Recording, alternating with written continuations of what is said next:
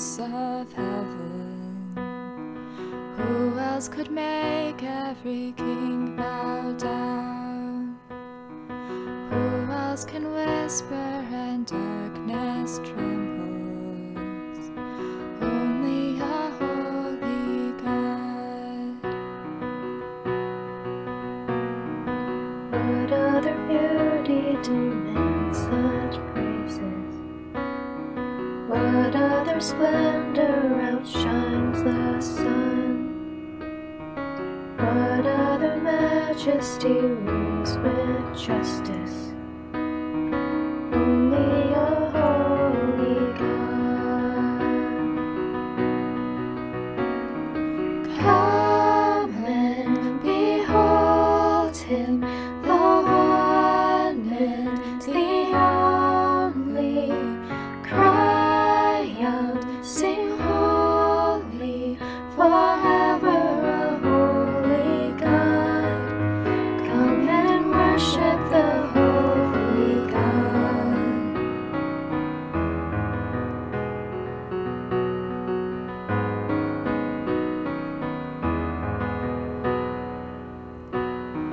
What other glory consumes like fire?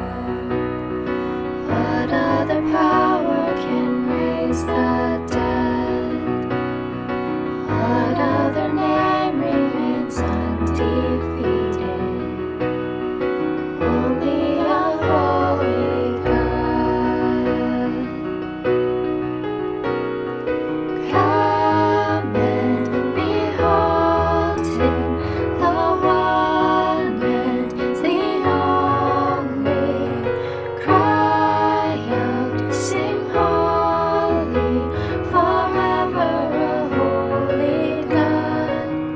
Come and worship the holy God. Who else could rescue me from the failing? Who else would offer His only Son? Who else invites me to call Him Father? Only a holy God. Only my holy God. Come and behold Him, the one and the only. Cry out, sing holy, forever a holy God. Come and worship the holy God. Come and behold Him, the one and the only. Cry out, sing holy, forever a holy God. Come and worship the holy God.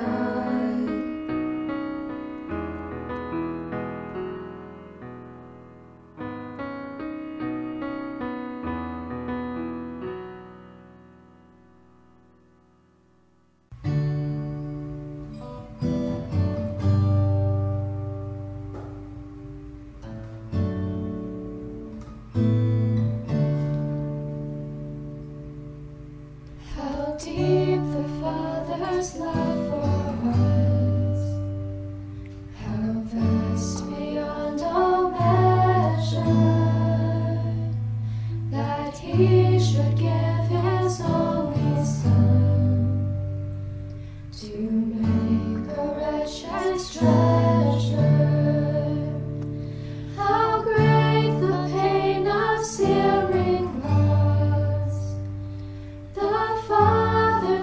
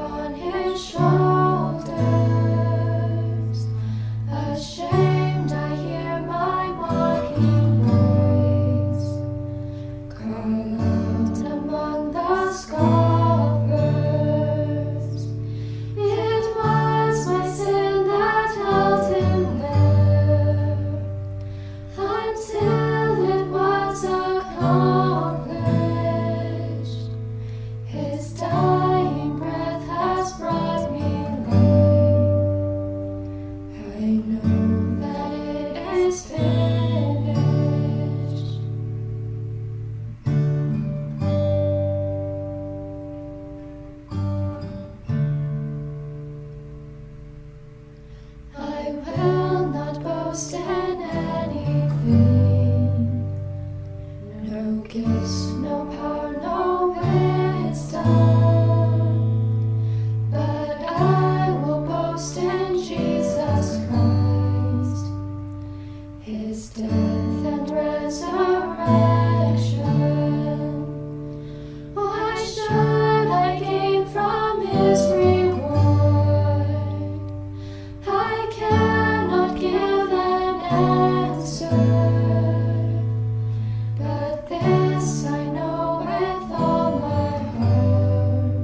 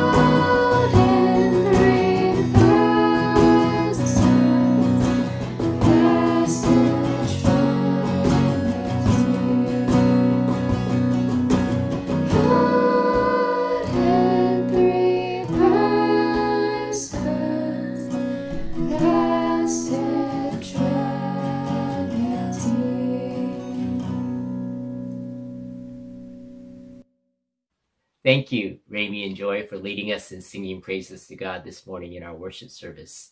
And thank you, everyone, for joining us for our online worship service this morning.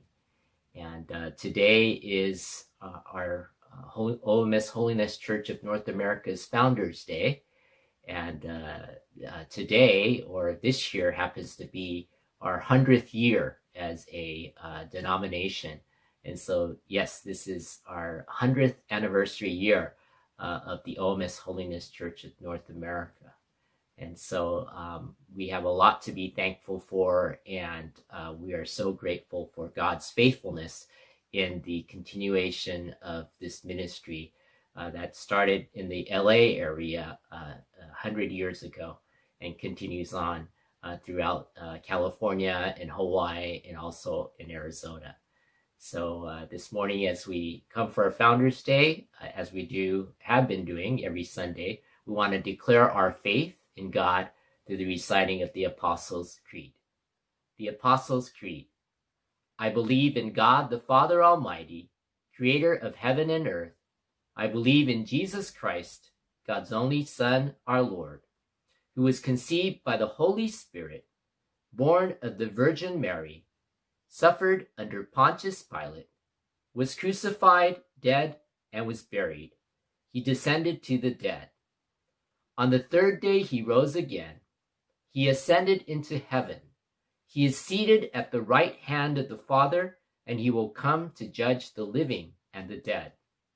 I believe in the Holy Spirit, the holy Christian Church, the communion of saints, the forgiveness of sins, the resurrection of the body, and the life everlasting.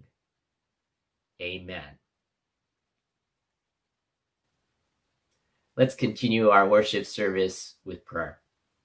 Our gracious Heavenly Father, we give you praise. You are a faithful God, and we especially remember your faithfulness this morning as we think of the 100th year anniversary of the OMS Holiness Church of North America. Through these 100 years, Lord, you have seen through the ministry of our conference, and you have brought many people unto yourself through the proclamation of the gospel of Jesus Christ. We thank you that that ministry continues on through the various churches, Lord, here in California, in Hawaii, and also in Arizona. Father, that you will continue to guide and direct us, that, Lord, that your name will be exalted in each of the local churches. And, Lord, that we would rely on your Holy Spirit's work so that in everything you would receive the praise and glory, that everything will be recognized as that is that from you, Lord. And that's the same thing we pray for our own worship service and our ministry here in San Diego, Lord, for the outpouring of your Holy Spirit to empower us, to guide us, that we might truly worship you in spirit and in truth. So we thank you for this morning. We ask for your continual healing for people. We ask for your comfort upon those who need comfort. And we ask, Lord, that people will come to the saving knowledge of Jesus Christ. We know that salvation is from you and you alone, that there is no other name by which man can be saved, but only through Jesus Christ. And thank you, Lord, for Jesus, who you sent out of your love, who lived a perfect life in going to the cross to die for our sins. And we thank you through the resurrection that we have the hope of eternal life. Help us to declare the good news of Jesus, and help us to continue to worship you and continue to fellowship you and continue to do the things that you call us to as a church body, as a family of God. Help us, Lord, we pray. We entrust the rest of this service into your care and pray these things in Jesus' precious name. Amen. This morning's children's message will be given by Unique, and she'll be sharing some things regarding Founders Days with us. I hope you enjoy the children's message. Hello! The fourth Sunday in April is the Holiness Conference's Founders Day. So today, I would like to share with you one of my favorite missionary stories. The San Diego Japanese Christian Church is a part of the OMS Holiness Church of North America. Originally, OMS meant Oriental Missionary Society, but now it is called One Mission Society. About 100 years ago, the OMS gospel workers and other believers, even here in America, were inspired by God to share the good news of Jesus Christ to every household in Japan. It was called the Great Village Campaign. Can you imagine? It is like reaching every person in California with a gospel message. Letty Kalman, one of the founding missionaries of OMS, tells of how for 5 years, 100 faithful evangelists traveled from village to village, from morning to night, in the name of Jesus, with the Word of God and with Christian literature to share.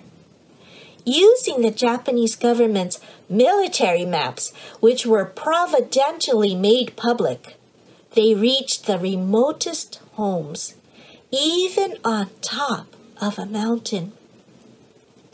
It is miraculous that by 1918, these dedicated messengers visited over 10 million homes and reached out to over 50 million people. But that's not all. Some of these gospel workers extended their work to Korea and to China, and to share God's wonderful message of His love, forgiveness, and eternal life through faith in Jesus Christ. Acts 16:31 says, "Believe in the Lord Jesus, and you will be saved, you and your household." Praise God that His wonderful work continues to this day. Reverend Okura's father was a pastor of a holiness church in Korea, and his mother served God faithfully with the Holiness Conference in Japan.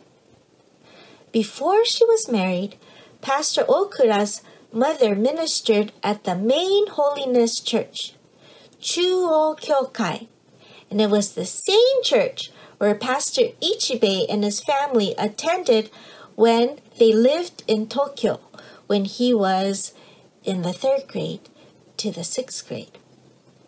Also, Mika Okura's father and mother dedicated their lives to pastoring a holiness church in Japan for these past 50 years or so.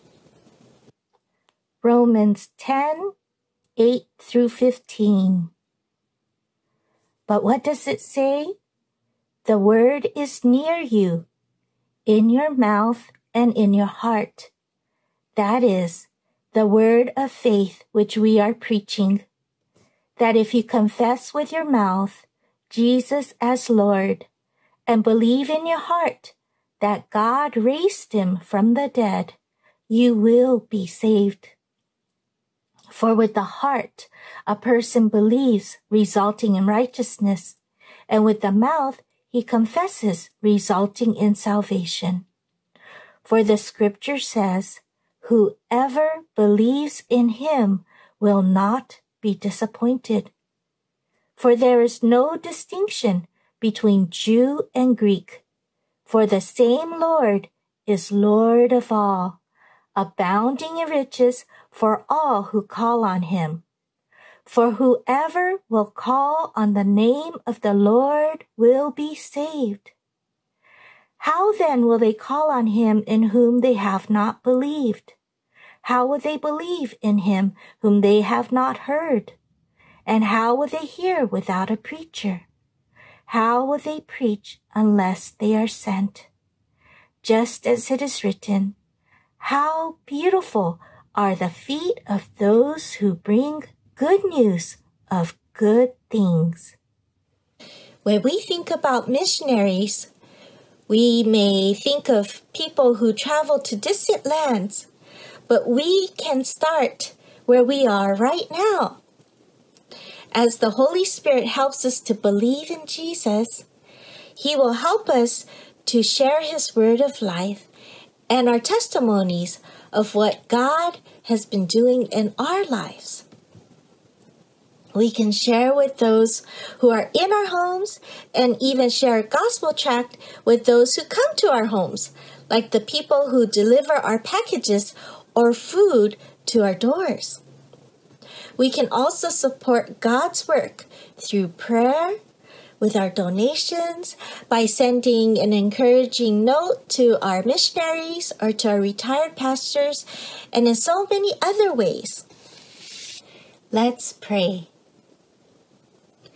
Dear Heavenly Father, thank you for loving us and for sending your Son, Jesus Christ, as our Savior from our sins, so we may receive your forgiveness and enjoy a right relationship with you and with others. Lord Jesus, you are the founder, the chief cornerstone, and head of the church. Thank you for your wonderful work throughout the generations and for all of the Spirit-filled gospel workers in the past, present, and future.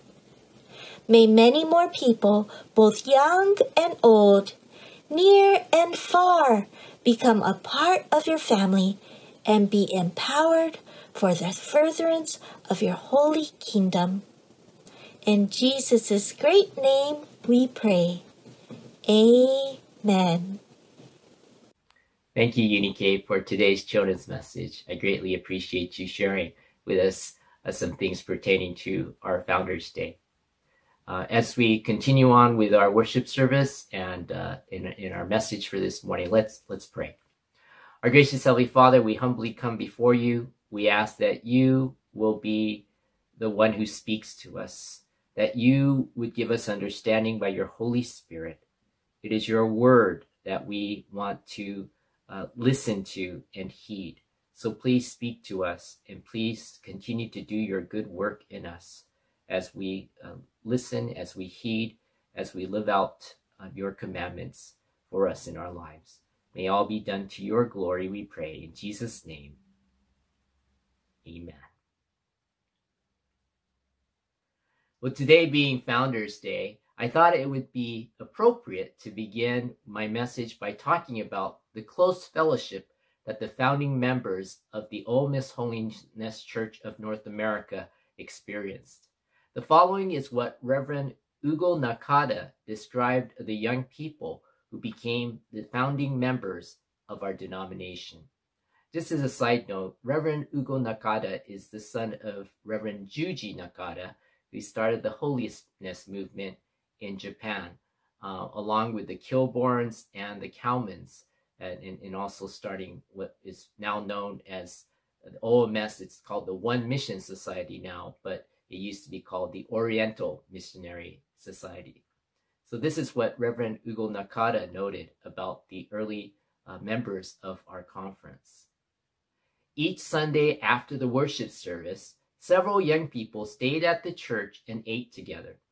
They were Henry Sakuma, Goichi Okamoto, Hatsuyano, and George Yahiro, who came to the church as a friend of Hatsuyano. By the way, George Yahiro, Reverend George Yahiro, we all know because he was a pastor at our church, and we even have a hall named after him in our church building. And his wife was eventually Hatsuyano married Reverend George Yahiro, and so Mrs. Yahiro, Hatsu Yahiro, is mentioned here as well.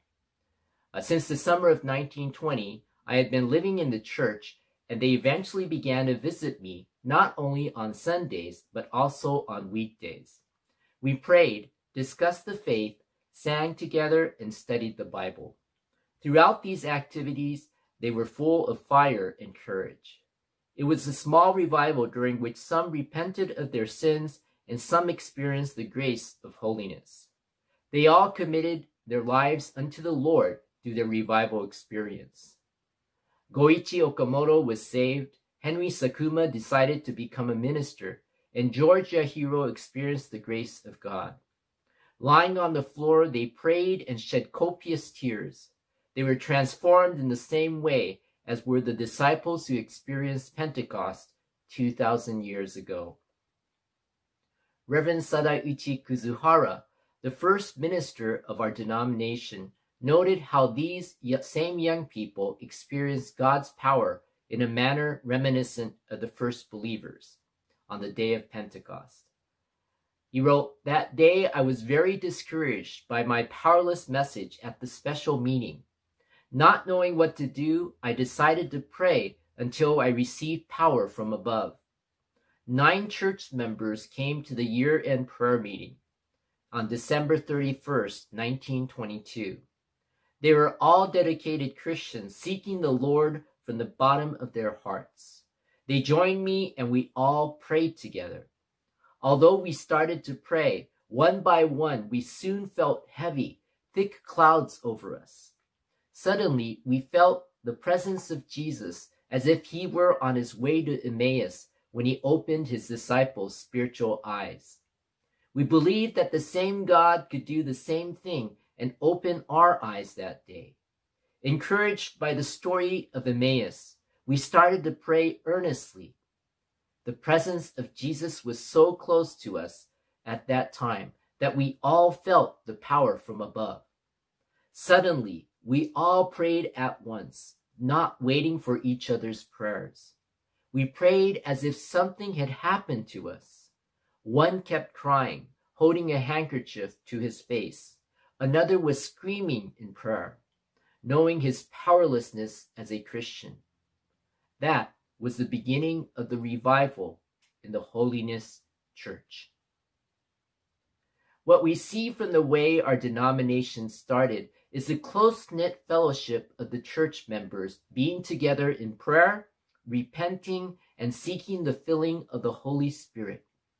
Such fellowship is what we should desire as well, and it is important for us to not neglect coming together for such times. As we look at the importance of coming together for fellowship this morning, let us look at Hebrews chapter 10, verses 23 through 25. Let us hold fast the confession of our hope without wavering, for he who promised is faithful. And let us consider how to stimulate one another to love and good deeds, not forsaking our own assembling together, as is the habit of some, but encouraging one another, and all the more as you see the day drawing near." Verse 23 calls into account our hope in God. So what is our hope in God? What are we to hold fast to and without wavering? Our hope is in the fact that, as indicated in the verses preceding this, Jesus' perfect atoning sacrifice allows us to draw near to God, wholly made new and righteous before God. In verses 19 to 22, it says, "Therefore, brethren, since we have confidence to enter the holy place by the blood of Jesus, by a new and living way which he inaugurated for us through the veil, that is his flesh, and since we have a great priest over the house of God, let us draw near with a sincere heart, in full assurance of faith, having our hearts sprinkled clean from an evil conscience and our bodies washed with pure water." Because of Jesus' perfect work of bringing about our salvation as the perfect sacrifice and perfect priest, we are exhorted to draw near together before God in faith. Thus, we are exhorted to hold fast the confession of our hope without wavering, for he who promised is faithful. We can hold fast to the confession of our hope without wavering because our hope, or truth of the fact of Jesus' perfect and finished work of salvation, is based on his faithfulness. All the promises of God are secure because God is faithful. The Greek word translated without wavering is used only here in the New Testament and is based on the idea of an upright object not inclining at all from the true perpendicular. There is no place in the Christian experience for a hope that is firm at one time and shaky at another. Our hope in God should be immovable, as God himself cannot be moved from his sovereign position. Based on this, we are also exhorted to consider how to stimulate one another to love and good deeds. Not only are we to be mindful of what Jesus has done for us and live accordingly, but we are also to be mindful of our fellow brothers and sisters in Christ. We are to prayerfully and thoughtfully consider how to stimulate or spur on one another to love and good deeds. We ought to consider one another, that is, to know one another, to be interested in one another, to be ready to serve one another, but especially to be interested in the spiritual well-being and growth of those who are united to us in the Christian fellowship. We should give more thought to our oneness in Christ. The hope of Christ in us urges us to care for one another. It seems that this admonition to love one another, our social obligation, was also necessary since some were abandoning the faith. The readers needed to stimulate one another to remain faithful to the Lord. This type of love is the product of communal activity. We cannot practice it in isolation from other believers. Apparently, discouragement made them avoid community at the very time they needed it most. The wording of stimulate or spur on or stir up is strong. The term means incitement and is either used as here in a good sense or as in Acts 15:39 in a bad sense, such as contention. It seems to suggest that loving one another will not just happen, especially as the love talked about here is the ancient Greek word agape, which is unconditional love. Faith and hope can be practiced alone in isolation, in a hermit cell, or on a desert island. However, the exercise of love is possible only in community. We see that such stimulation and interaction was much needed because some were apparently forsaking assembling together. To be honest, we are doing the same today because of the coronavirus pandemic. I am not going to lay blame on anyone else in regards to this matter, but upon myself as the pastor. This should never have happened, at least not for this long a period of time. Because of this, I believe many of you have suffered in your faith and spiritual life. Thus, we need to stop this habit of forsaking assembling together and get back to coming together for worship and fellowship so that we can encourage one another in our faith and to love as Jesus does and to do good deeds in the power of the Holy Spirit. We need to continually come together for worship and fellowship and ministry and prayer. We are not to get into the habit of not doing so. Rather, we are to come together to encourage one another, and we are to do so all the more as we see the day of Jesus' return drawing closer.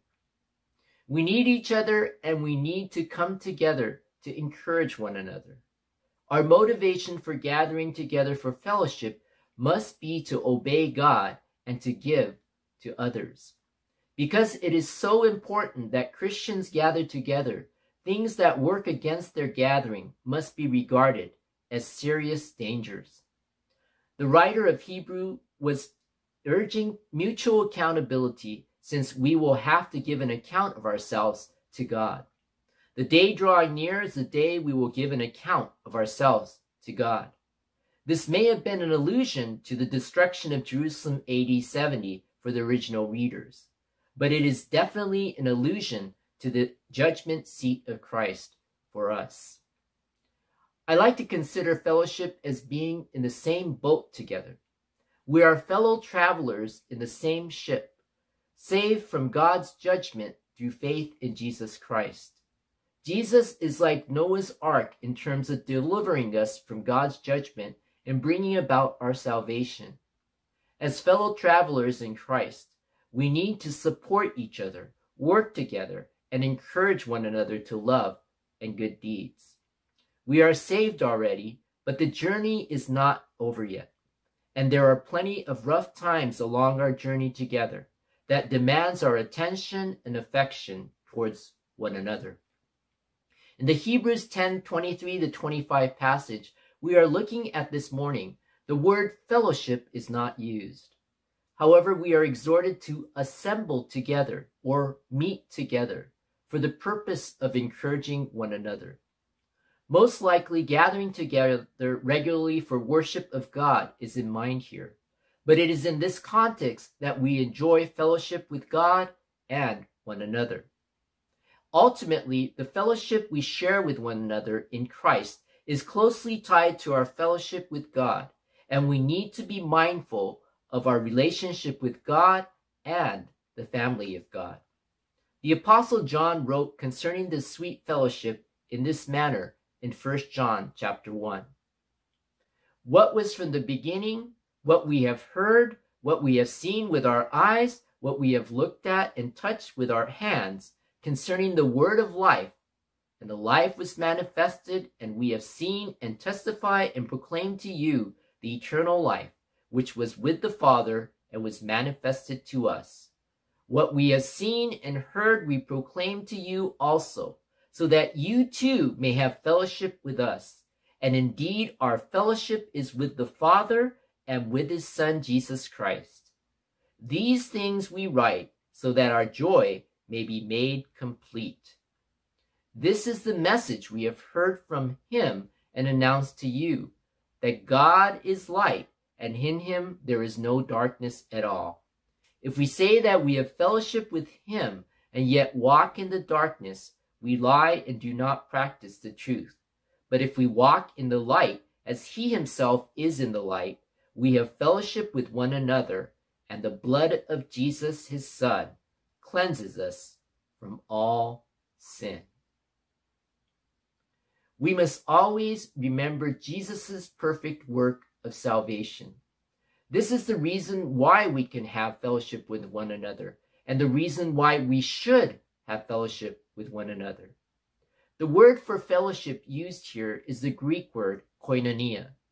The word means to share in and has a connotation of participation.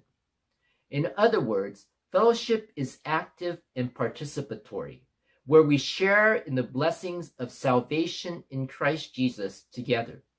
We actively pursue ways to stimulate one another to love and good deeds, and thus encourage one another in living out our faith.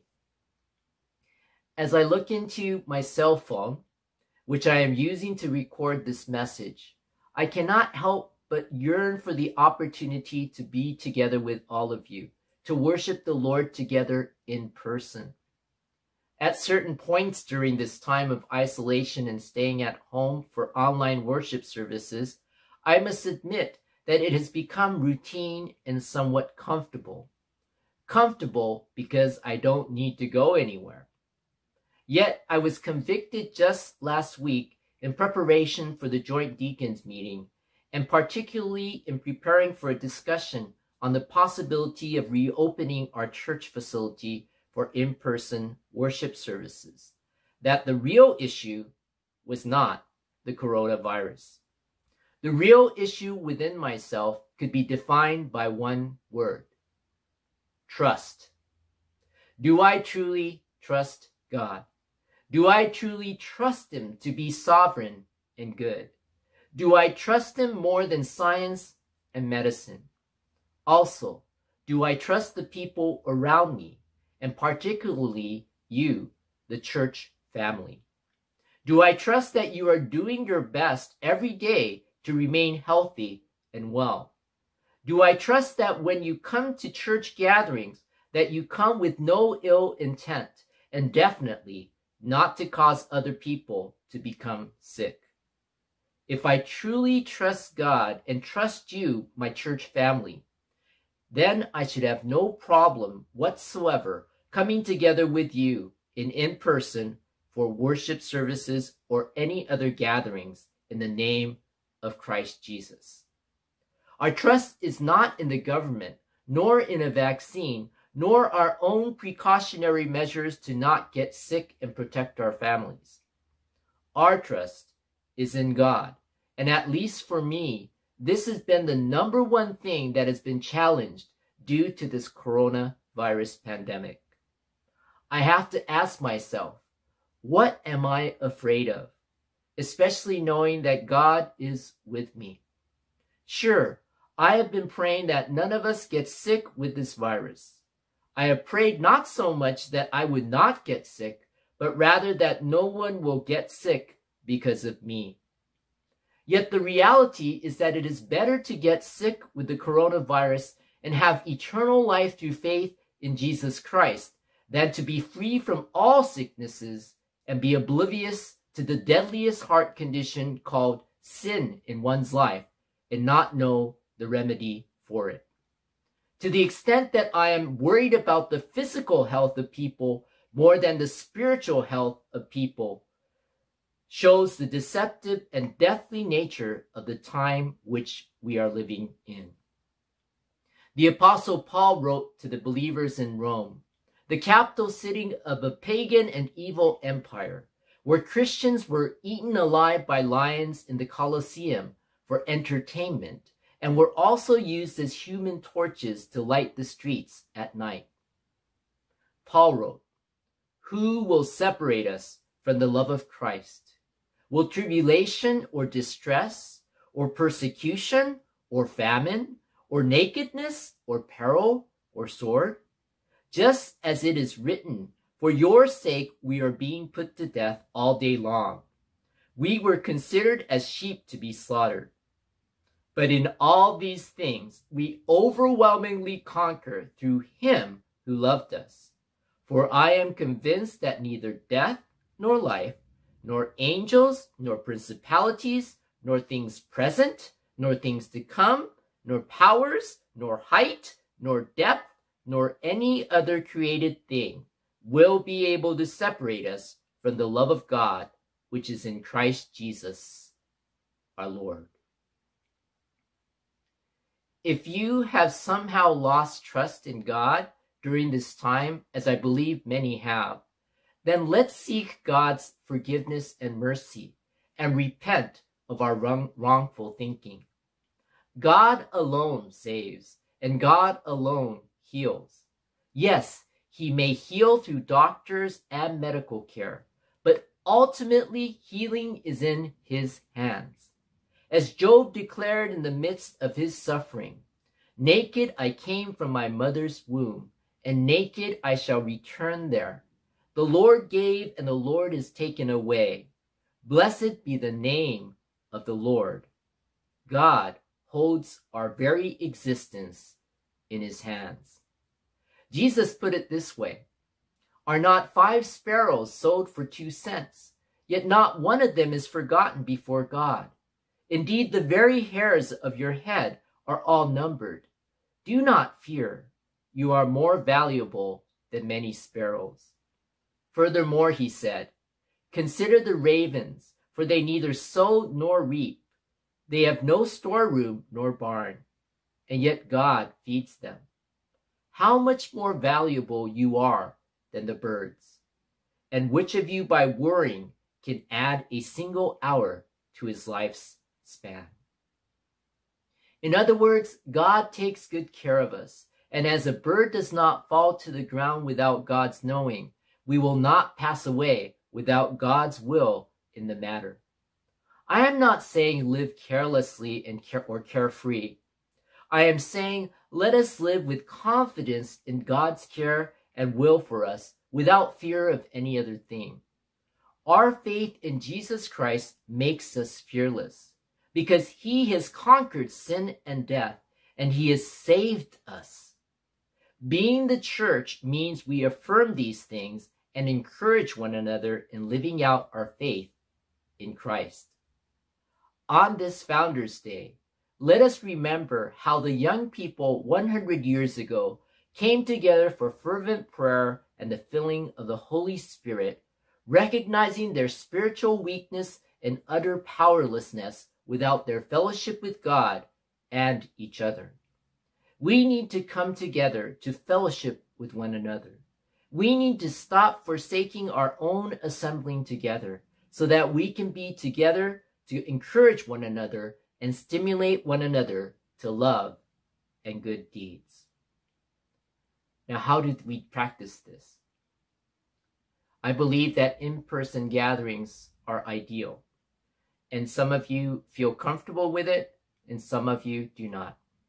I'm not here to bring about judgment on anyone on these matters, but I did share with you just my own struggles with what's going on. And if it's an issue of trust or faith in God, then I bring that challenge before you to examine yourself regards to this matter. What is it that is causing us to not want to or to refrain from in-person gathering? Yes, I know you could say we want to be submissive and obedient to governmental authorities and these regulations. And I agree with you on that. But to the extent that some things are opening up and some things are allowed, for instance, like meeting together outside is allowed. Why won't we do this? Is it the regulations or breaking the regulations that we are afraid of? Or is it our own health or the health of others that is of main concern? We need to really examine ourselves on this matter. So that's my exhortation, to examine yourself. But at the same time, let us consider how to stimulate one another onto love and good deeds. Let us consider one another. How do we do this if not in person? And we have tried to do things online. There have been remote ministries. This online worship service, as you are watching, is one of those means. But still, we're not together. I'm not sure if we're even watching this at the same time on Sunday mornings.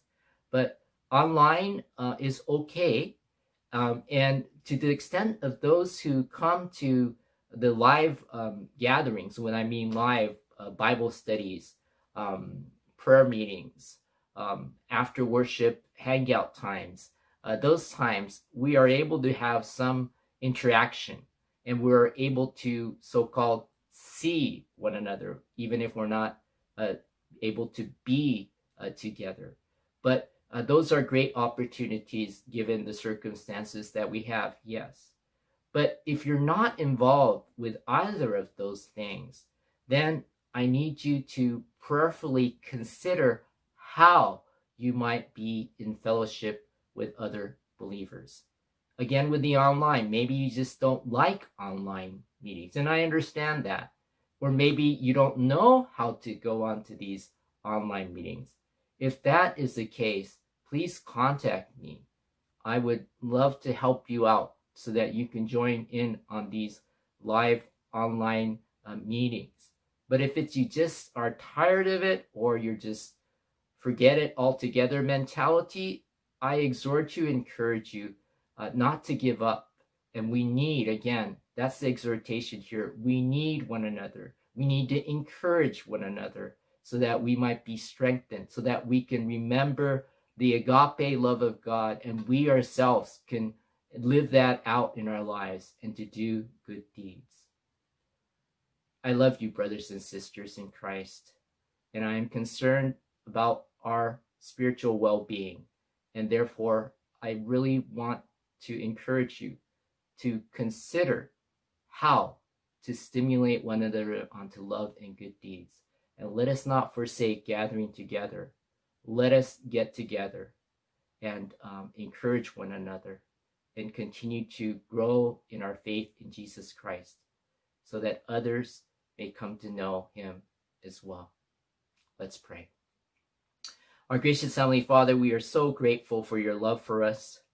The very fact that we're having this worship service is only because of your Son, Jesus Christ. That Jesus came to save us, and his work was perfect, and we are so grateful. We recognize that we're not perfect, and we need you so desperately in our lives. but you have called us to be a family. You have called us to be a body. And as Jesus is the head, each of us has different responsibilities. We are part of the body. But if we don't function together, if we don't come together, if we don't encourage one another, if we're not praying for each other, that's a problem. And Lord, we pray that we will be able to come together again, Lord, to be together again, that we might be able to encourage one another, to be built up as a body of Christ, to be truly a loving family of God, ministering to one another and doing ministry together so that the world may know you.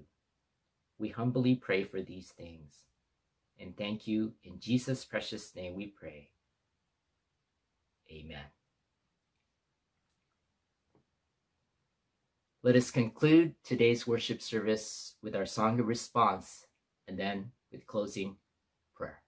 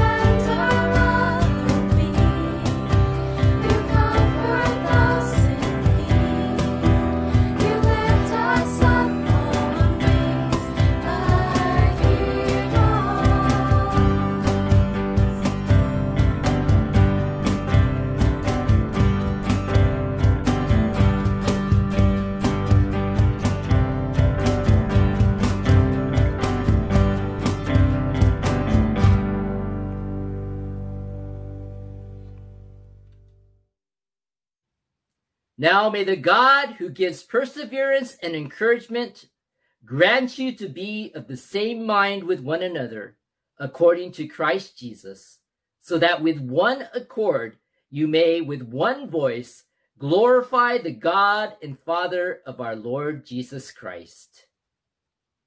Amen.